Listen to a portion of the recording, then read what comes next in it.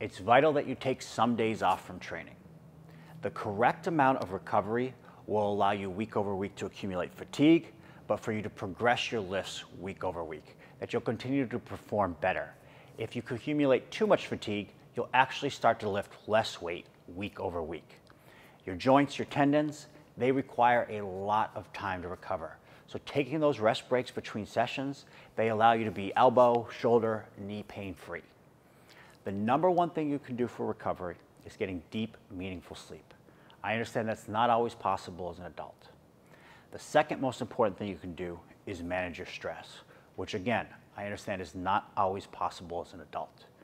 Take your days off from training, do your best to get your sleep, and do your best to manage your stress. This is going to allow you to recover and come back the next day to training and continue to progress your results. Take your rest days on this program.